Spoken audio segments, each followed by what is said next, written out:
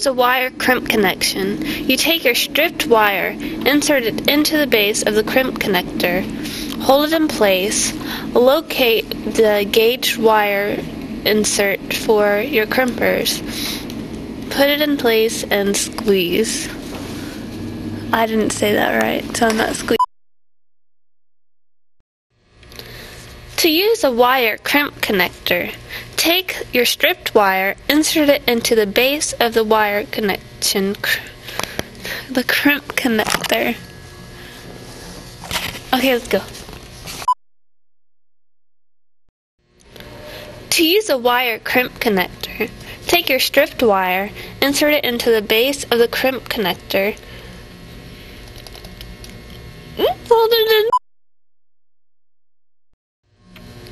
To use a wire crimp connector, take your stripped wire, insert it into the base of your crimp connector. Locate the strip crimp position. When stripping wire, you'll want to find the...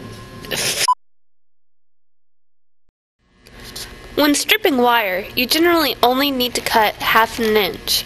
So, you take your wire strippers, you locate the gauge wire you are using. In this case, I'm using 18 gauge or 16 gauge wire, so I'm going to insert 1/2 inch into that. Squeeze and pull, and that does not work. When stripping wire, you usually only have to strip 1/2 inch of insulation. This is an example of a simple hydraulic system using syringes and hose filled with water.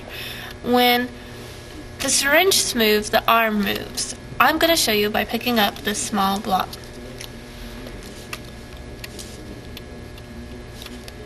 I didn't do this very well. Someone moved the block.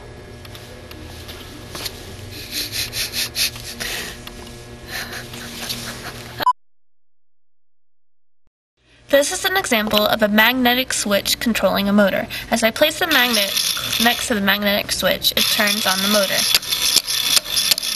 That would have been good. This is an example of a magnetic switch controlling a motor. As I place the magnet next to the switch, it controls the motor by turning it on and off. Doesn't want to do it twice in a row. This is an example of a magnetic switch controlling a motor. The battery is connected to both the motor and the magnetic switch. When I place a magnet next to the switch, it closes the switch, causing the motor to turn on and off. When I pull it away, This is an example of controlling a relay switch using a remote control car controller. The steering power leads are connected to the coils of the relay switch. The single light is connected to the normally closed pin of the relay switch. These 3 Christmas lights are connected to the normally open pin of the relay switch. When no power is applied, the single light burns because it is connected to the normally closed pin of the relay switch. When power is applied, it sends power from here to the relay switch, causing the circuit to open, What? Close. But this is normally closed. Oh.